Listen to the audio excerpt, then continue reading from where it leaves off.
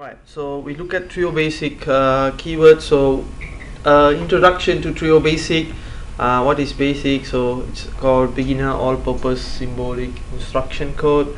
So yeah, a little bit of history on how it was original. The basic language was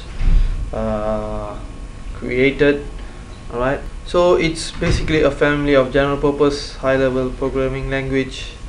So design philosophy emphasizes of ease of use, so that's why it's called even basic. So it's globally understood. So so the main programming construct is sequence, selections and iterations. So easy to read, English like commands. So yeah, this is on the various where they use basic commands before. So a little bit on how basic language works versus the PLC. So for the basic language is runs from the first line to the end and then it stops, right? Unless some code is inserted to divert program back to the top or back to some other programs. Okay, so it's just scan only one time. But in the PLC it's continuously scan and then until you can put a timeline when it should stop scanning. Okay, so usually it scans every 10 milliseconds, right? So even as a fault or whatever, it can this one. So that's the difference between the basic and the PLC. So if later we look at the IEC code, so IEC 61131, where you can program under the ladder logics. So it's not straightforward as how you do it in the PLC because it doesn't scan. So you have to put some flip-flops here and there to ensure it does this every second it does the scan. Okay. So even in the ladder logic it works same as the basic lines. Alright, iterations. So we have some iterations or some basic commands. I think you would have seen the while when loop.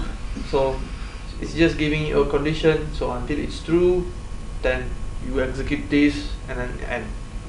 So this is actually to run it in a loop. So you can do a loop. So if you put while true and then you do a program code until end, so it will execute until the condition is true. Alright, so this is basically the loop function. Then we have repeat until. So you have a while when loop, then you repeat the sequence so until it turns false. Right, so these are some of the key. Then for and next loop, so you just use that for axis 0 and 1. This is the dataming command. Alright, this is a sequence that I rarely use, but to exit for the for next loop must normally complete to the last value of the x, so last value of the axis. So to come out for the for next loop early, you can use this exit function. So if you want the program then continues on the line after the next of this. Okay, and continue actually forces the program to go back to the top of the loop. Alright, so you can see here if input 1 is on, then do a continue, and then the A out to 2 is then not set on that pass round of the loop. Then we have the if conditions. Right, so you have if and end if. For multiple actions you have end if. Alright, for single action if you just have the if. So this is a true and false action. So you have if input on, then what is the action to do, else do this, then end if. So every time when you have a if command, you have to end it with an end if. So for the multiple conditions, then you can use else if. So if then test a condition. So if the condition means the action is executed, or if not, then go to the next one. So you can add without any restriction. Okay, so this is for multiple condition, multiple actions. Alright, case, we will come to this.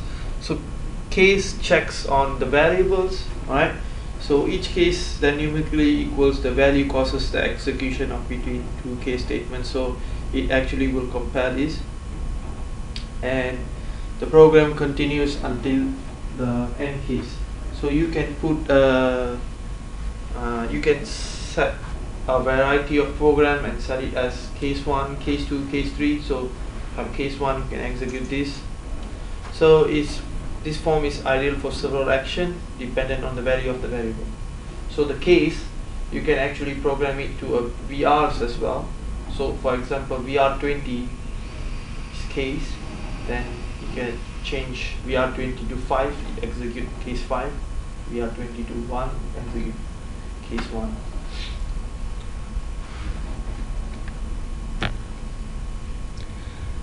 So functions, yeah, just now we just went through one of the functions. So function must be placed in a basic library. So a function can have value passed to it, a function can return a value. The return value can be single value or an array or containing multiple values, and then you can use it in your programs. So we have more and more people using functions in their programs. So it actually makes you easy. It's like a global thing, so it makes thing easy. Especially for something that share between the different tasks. The Yes. function is very useful. Yeah, so this is an example.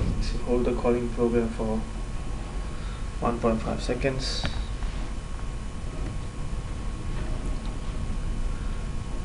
So useful instructions. So there are something like wait until input. So that's what I mentioned. We don't recommend to use the wait until, because sometimes in the program if you don't know why it's not working, so when you have to diagnose. So if you put a wait until, it will just stay there unless the condition is met true. Yeah, so that's why you usually ask to do a wait idle or wait loaded for move. But you can still use that if you know what is the program doing. So labels and go to. So this is for subroutines. So we'll come to that again. So you inside a program you can have subroutines that doing a certain. It works similar to functions, but you can do it in the program itself. So you can have one portion doing, for example, datum. Then it can go back to the main in the same program. Okay, so it uses label to identify specific position in the code. So let's say, for example, you put datum and then you put a semicolon. Okay, then you say at the next code you say, okay, now go to datum. So it will execute that particular datum command. So that particular, or we call it subroutine, right? So the go to command simply takes the program to the named label, right?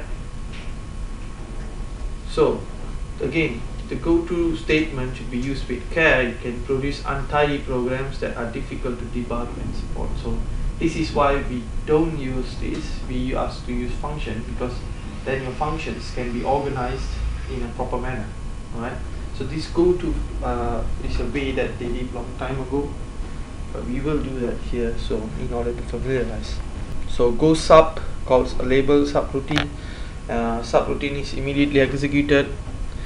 So then return at the end of the subroutine will give you the following line, right? And the stop command stops the program execution.